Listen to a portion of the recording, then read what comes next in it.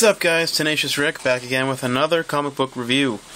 This time we are going to put the new DC on the back burner and check out the new Ultimate Spider-Man issue 1.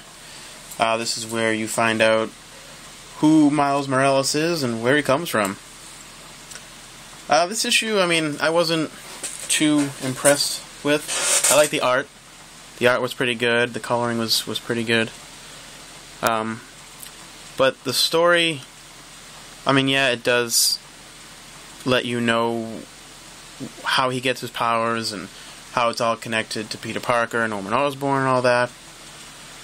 You don't ever see him in a suit or anything like that, but I don't know, I just don't like the fact that he's like a really young kid.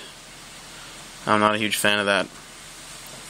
I know in the Ultimate Universe I think Peter Parker was like 16 years old, but I don't know, I guess it's just hard to be, even though Peter Parker is still alive in the normal universe, it's just kind of weird to see someone else is going to be wearing the Spider-Man costume, and yet, as you can see here, a completely different costume. It's like everything's reversed, you know. The costume isn't bad, but hey, let's take a look at some of the artwork on the inside here.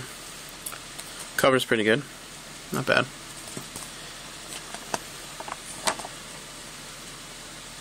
The art's not too bad, it's pretty cool. I like the coloring in it, the shading and everything. I think that looks pretty cool.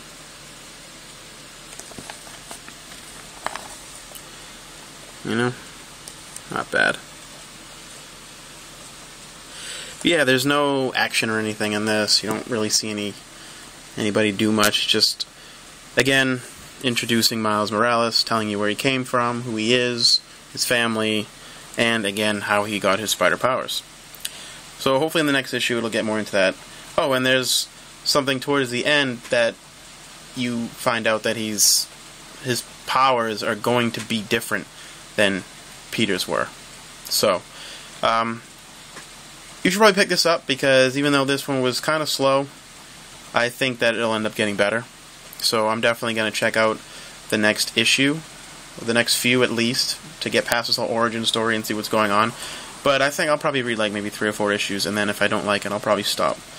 But right now, I'm definitely going to pick up issue 2, because I want to know what's going on. And I'm kind of hoping it's going to be good. So, let me know what you guys think, guys, if you've already read this issue. Leave some comments down below.